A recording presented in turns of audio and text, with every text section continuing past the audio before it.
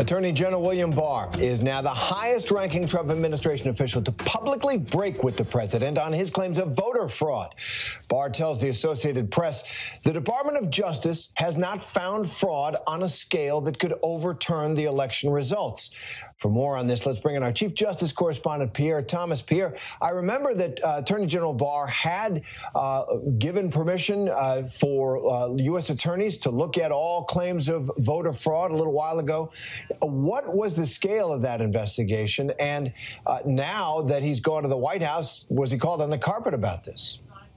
Well, Terry, it was a shift in policy, and a lot of my sources were not particularly alarmed by the shift. There were some Justice Department internal career people who were, because basically what it allowed the prosecutors to do and the FBI to do is to launch, election voter fraud investigations prior to certification. In the past, they had wanted to do it after certification of the presidential race so as not to appear to be affecting the election whatsoever. But if you look at the language that was in the guideline shift, it set a pretty high standard for whether you could launch such an investigation. It couldn't be based on theory. It couldn't be based on conspiracies. It had to be based on some actual evidence. And what we've seen is that the Justice Department has been open and available for that evidence, and they haven't found it. And Attorney General Barr was at the White House yesterday. Was President Trump expressing his displeasure at the statement that there was no election fraud? Well, what we can tell you is that he was there. We have not gotten clear guidance on whether he spoke directly with the president about it. What is unusual, and a number of my sources are talking about, is that the president of the United States has not commented directly about what Barr had to say at all. And it's been more than 24 hours since that story broke. We have heard from our sources that they do not believe the president was happy about the statement by Mr. Barr and the timing of it.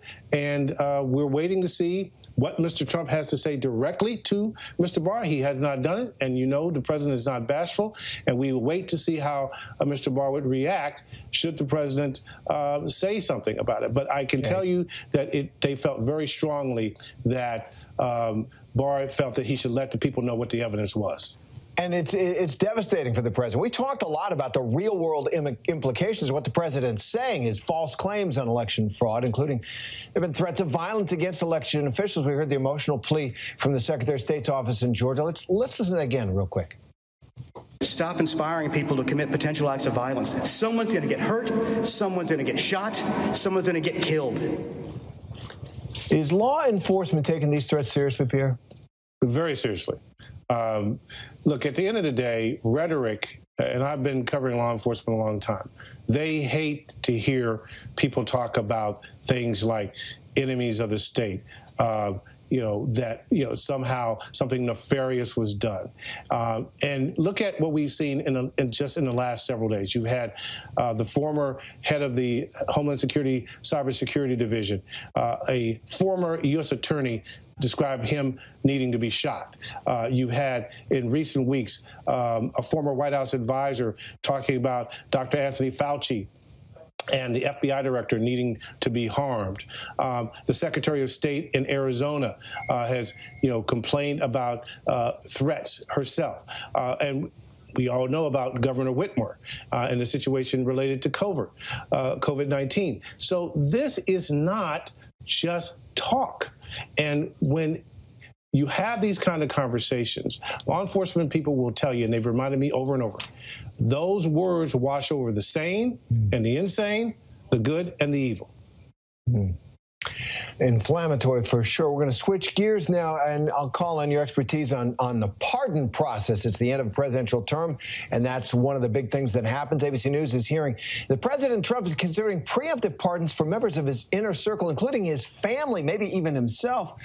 How serious is that possibility? And what's the status of the Justice Department's opinion on whether the president can actually pardon himself?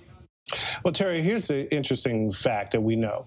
The president, in the pardons that he's done so far, has largely done them without consulting the Justice Department, breaking kind of the protocols that we've seen in the past, which is not unusual for this president to break protocols. But what we know is that on the Flynn pardon, for example, we were told that the White House did not consult the Justice Department in the final stretches of that pardon, and that they learned about it on the day of, like we did. And so the question of whether the president could pardon himself or his family, a lot of legal scholars have been debating whether that can actually be done. No one has ever really seriously considered doing such a thing without crimes actually being charged against one's family members. So right now, I can't tell you that I've heard anything about the Justice Department actually researching this because, again, on the traditional pardons, the president hasn't really been consulted. Right. Well, we all may learn what the boundaries are there. Pierre Thomas, thanks for that. Pleasure.